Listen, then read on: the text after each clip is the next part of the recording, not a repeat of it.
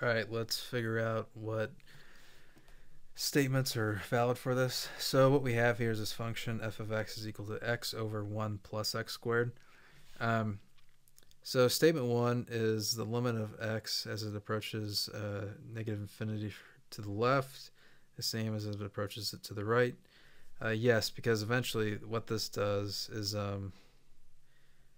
this narrows out here to eventually where it just becomes...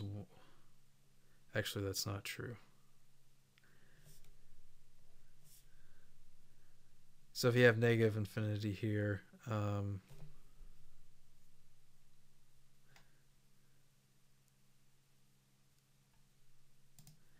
sorry, it is true. Because what happens is you have squared on the bottom, but infinity squared is larger than infinity. So ultimately what happens is, well, there's another technique you can use, but the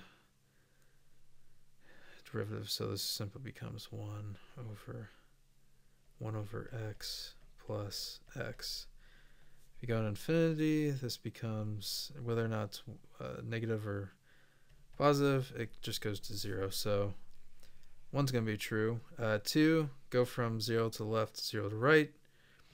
Yeah, either way, it's going to be 0 over 1, which is just 0. So this is going to be true because you don't approach it directly. The one you got to be careful about, though, is this next one, because it states the limit at when x is equal to 1.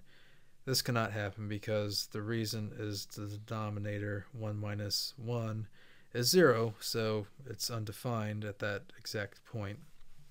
So in this case, the solution is just going to be 1 and 2.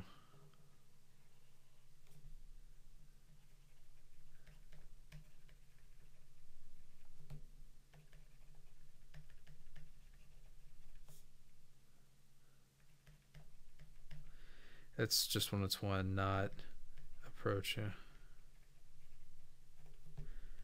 And thus, undefined. That's it.